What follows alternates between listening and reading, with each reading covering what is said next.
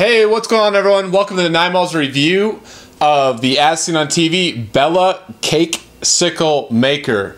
Alright, this is a little bit different than usual because I actually went to the Salvation Army, which is a secondhand store.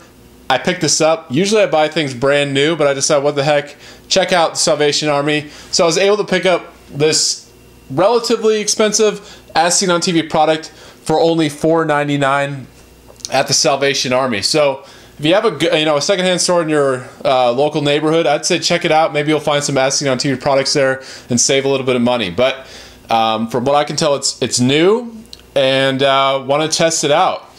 If you haven't already, please subscribe to my channel, and if you want to support my videos, go to patreon.com/9malls. All right, I'm gonna take this out of the box and make some cake popsicles. So all you have to do is pour the batter in, decorate, and serve.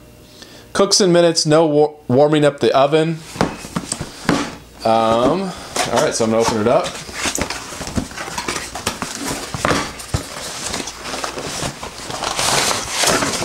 Okay, so yes, looks brand new, looks like it hasn't been used. We have our instruction booklet right here.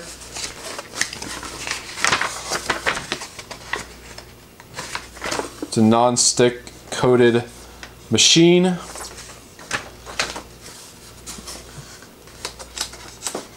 Alright, it's actually a pretty large instruction booklet, like carrying, storing, warnings, recipes. Alright, you have your sticks for putting in the cake, and you have your Cakesicle maker right here. So all these kind of look like variations of, like, the GT Express. I don't know if you remember that, but that's kind of a product I've tested. And they're all kind of the same idea. These little circular, cooking appliances that have, various shapes, non-stick shapes that you make quesadillas. In this case, you make cake. GT Express kind of has different chambers. So it's all kind of variation of the same product, just recycled again and again, marketed in a little bit different way. But I'm going to test this out. It's kind of a novel idea, if it actually works. And let's get started. So I'm going to make, let's see, I'm going to make this Pillsbury Funfetti. And I have some frosting, some Pillsbury milk chocolate frosting.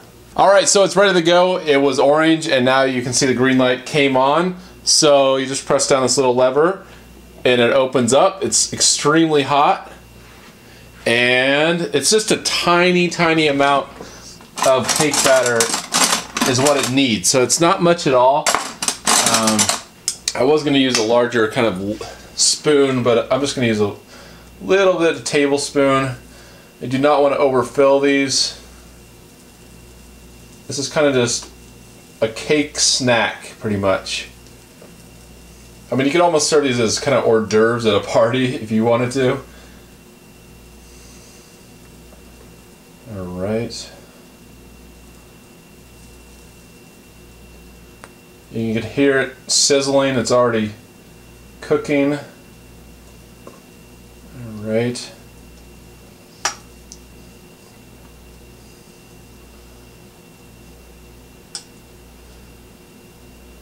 Alright, there we go. I'm going to close this lid, and so it said use a tablespoon. I can see maybe I put a little bit too much. It's leaking out of the side, so you're going to have to kind of get used to that. Kind of play around with how much you're putting in there. Alright, so I wasn't keeping the exact time, but I've about 2 minutes, or maybe a little bit over, and they're already starting to burn, but not too bad. Definitely still edible, but they're very thin, these things. These are just completely little bite-sized snack, I guess, cakes. Alright, so I'm going to start decorating them. And you can decorate them, as fancy as you want them. The picture kind of has sprinkles and those little dots. I'm just going to put some of this milk chocolate frosting Let's just do one side. All right, that's a really bad job, but you get the picture. And I'm gonna stick this on here. And there is what it looks like. That is your finished product. Definitely want to spend more time decorating.